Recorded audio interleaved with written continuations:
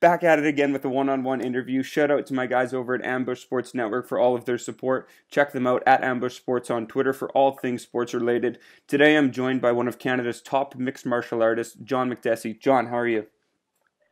I'm doing great, my man. How are you? I'm very well, thank you. I appreciate you taking the time today. Being a fellow Canadian, you're somebody who I've always maintained an eye on to see what you're doing and what you're up to, so thank you. It's my pleasure, my man. John, growing up in Halifax, getting into mixed martial arts at a young age in terms of your kickboxing and your karate, what was really your first exposure to the UFC?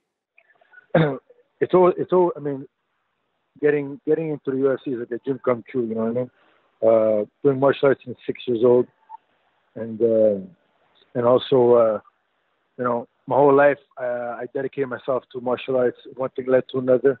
One thing led to another, and I'm just very grateful to be able to fight at a high level. Yeah, that's exactly it. And growing up in Halifax as somebody with a Lebanese background, growing up in your childhood, what was it that got you into karate and whatnot? Was it something that your family had pushed? Was it something that is somewhat of a family legacy, or was it something that was new for yourself? Well, actually, martial arts is a pretty funny thing. I started at the age of 6. My older brother took me to the gym, took me to the dojo, and it was something that I fell in love with instantaneously. And when I was older, I was able to take myself to the gym at the age of 17 after high school. Once I finished high school, once I made a decision to pursue fighting, I said I took myself to the gym and I just kept fighting, kept on practicing, kept on learning new disciplines. From taekwondo to karate to American kickboxing, and then I went to TriStar to learn jiu-jitsu and wrestling, Muay Thai and boxing, and I feel like it was my destiny to become an MMA fighter. Yeah, and you mentioned there kickboxing, and I was going to ask you about that. Before you were into MMA, you were very successful in kickboxing, amassing a great record of 22-0. What led you to making that switch from kickboxing, something where you were so successful, into something that was going to be a completely new challenge for yourself? Yeah, I mean, honestly, at that moment, I wasn't really thinking about, I wasn't really thinking about switching careers. My passion was kickboxing, above the waist. I grew up watching K1 and like Glory style, and so. But in North America, here in Canada, kickboxing was dying out. It wasn't really a lot of money. You can't really make good money in that sport. And I didn't have a manager. I didn't have a good trainer that could guide me in the right direction. And so basically, that's when I heard about MMA. That's when I heard about TriStar. And here in Montreal, I was raised in Montreal, so everybody was kind of trending towards MMA. It was the next big thing. Guys like David Loiseau, George St. Pierre were making a name. So I decided to follow that route.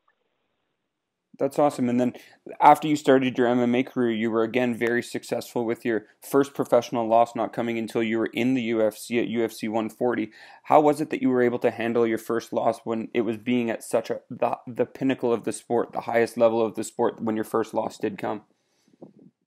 Yeah, I mean, nobody, in professional fighting, professional in any sports, nobody wants to lose. I mean, everybody wants to win in life in general. So, how did I handle it? I mean, yeah, for sure, it was a very tough time. I wasn't mentally prepared.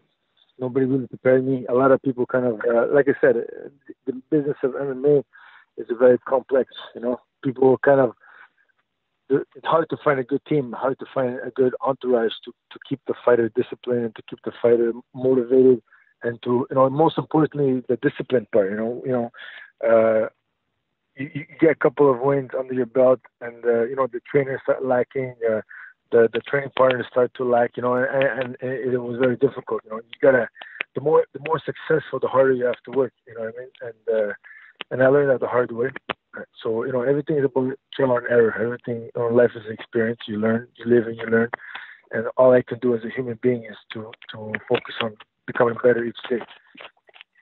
Yeah, and in there, John, you talked about how you had been training at TriStar, and now you've moved to train alongside the likes of Anthony Pettis and Paul Felder with Duke Roufus. If you look at UFC Nashville, your last event, although you may not have had the best performance that you were looking for, to me it was still a very intriguing matchup in the sense of what your guys' striking was able to do.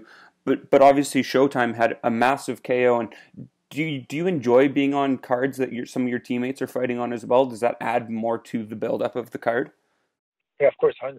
I mean, fighting alongside Anthony Pettis, where he has a lot of experience. Duke Rufus is a great coach, great mentor, a lot of experience.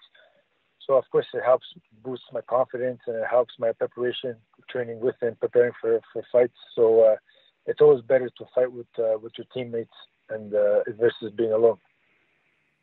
Yeah, that's awesome. And then, John, looking at something that's maybe a little bit outside of the octagon itself, you've talked about in the past that you're journaling and kind of keeping a log, so to speak, of your experiences and the sacrifices of being a fighter. Is this something that you plan on turning into a book, or plan on maybe turning into a movie of some sort, or is this more of a personal thing that you keep for yourself? Yeah, I mean, yeah, for sure. It's been 4 years now, 3-4 years. I've been focusing on personal growth.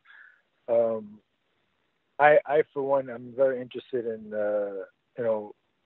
because physically we stop growing. We get a certain, our age, things, life takes you to a certain direction. So for me, I felt like I needed to give back. I wanted to do something that is more fulfilling to the soul.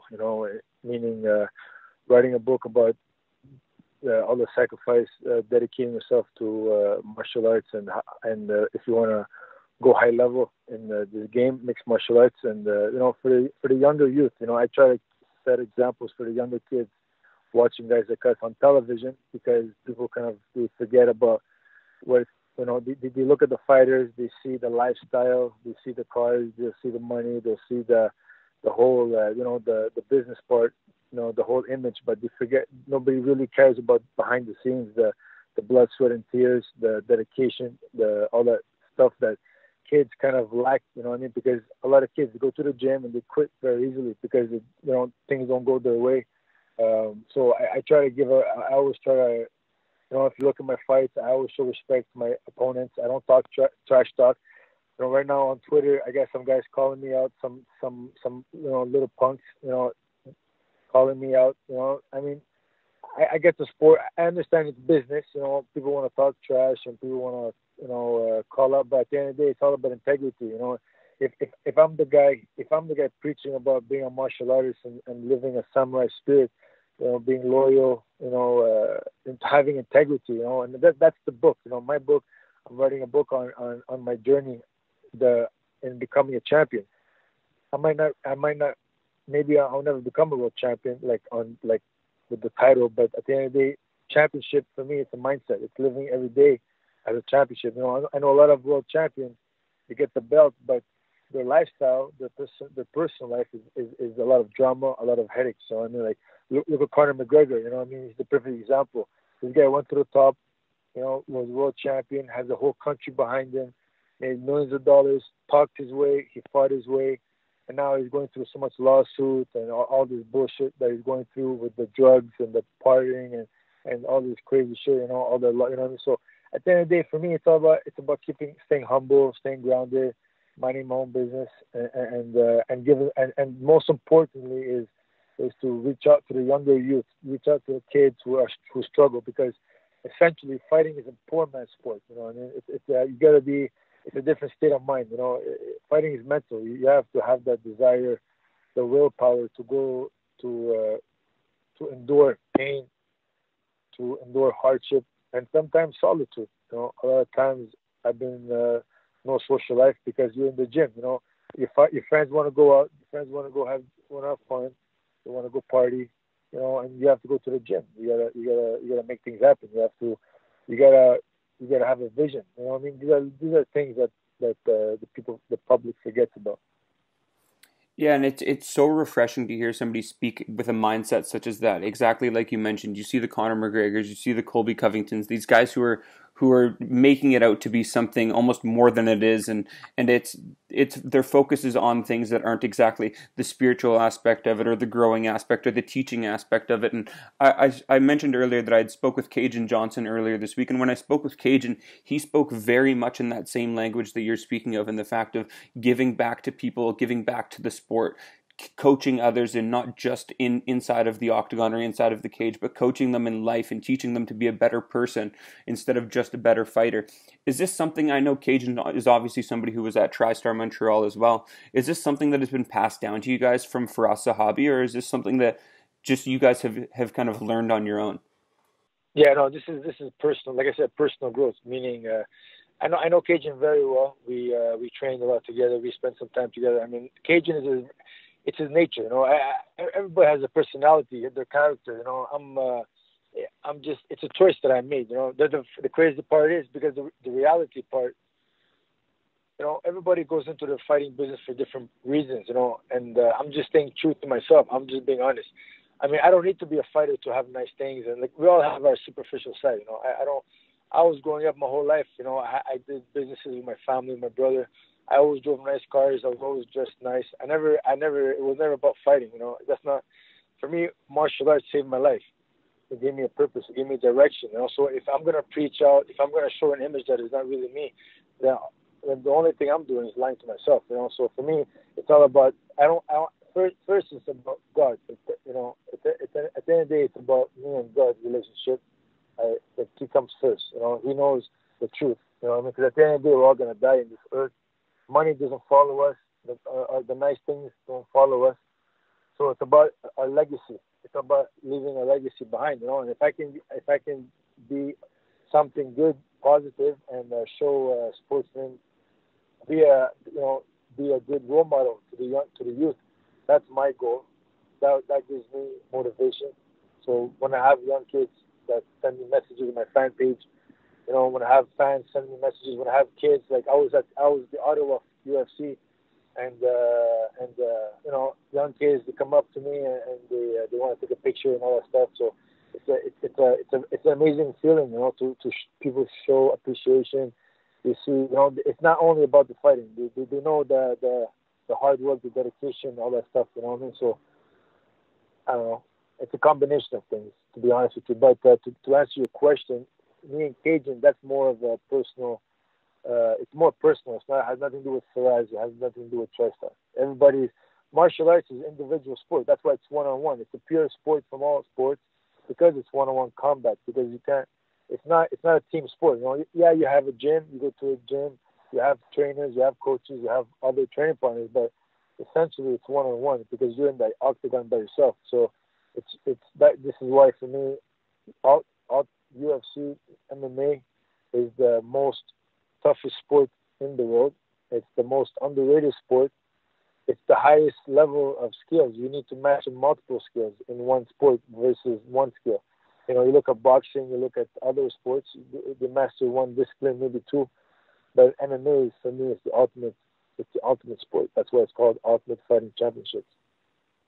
Yeah, I couldn't agree more. And as you talk there, you talk about growth and you talk about life fulfillment. And I'll just quickly, lastly, ask you here. You also previously mentioned about fighters calling you out that maybe aren't fights that exactly you're looking for. And then today, I did see on Twitter you mentioned the names of Jim Miller and Joe Lozon about how those would be fights that would fulfill you and they would give you a more strive towards the legacy that you are trying to build. Does that all kind of fall in line with exactly what you're saying about life fulfillment, creating a legacy, as opposed to being the flashy one who responds to all of these fighters that are calling you out? Like if you look at my history with the UFC, I would fight guys. I would fight Sam Stump, Darren Pushtank. I would fight some credible opponents. You know what I mean? And then they'll give me a newcomer. And for me, I had no motivation. And the business part of fighting, every day you gotta fight. You have to fight whoever they give you. So I've been through that. I've been through that route. I'm not a guy who tweets a lot. I'm not a guy who's gonna go on social media because at the end of the day, social media is all full of shit. I mean, it's just superficial. It's not really. It's not reality. So I try to avoid social media, but I was kind of fed up with everything that was going on, with the whole social media thing. So, especially this guy Nazrat. This guy Nazrat, he was my training partner. He was the guy. He was the guy. He was the guy helping me get ready for my fights. You know what I mean? This guy was licking my ass when I was a TriStar. I was helping him out. I was nice to him, respectful. And this guy's calling me out. Like these guys have no class. This guy, he doesn't even deserve. I'm at a point with my management team. I don't know. The guy doesn't even deserve for me to share the octagon with him. Let him win some fights. Let him fight some big names, and then you can come back to me. I'm in the game for almost 10 years now. 8 years in the UFC. I fought top fighters. I fought top guys in my division, and I just want to fight guys who have big names. I want to get that. I want to renegotiate my contract. I want to get paid more. I want to fight bigger names, and I want guys that will give me that motivation. Fighting these guys. I've won fights, 2 fights. At the end of the day, it's a business, right? People don't understand. I don't need to fight. This is a business at the end of the day. So for me, it's about making money and fighting the bigger names.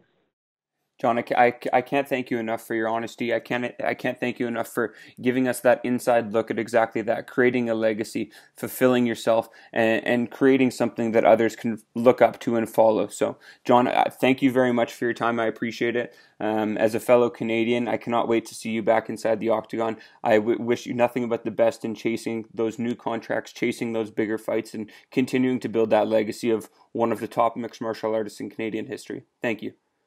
Yeah, my pleasure, man. Awesome. That is John Makdessi, everybody.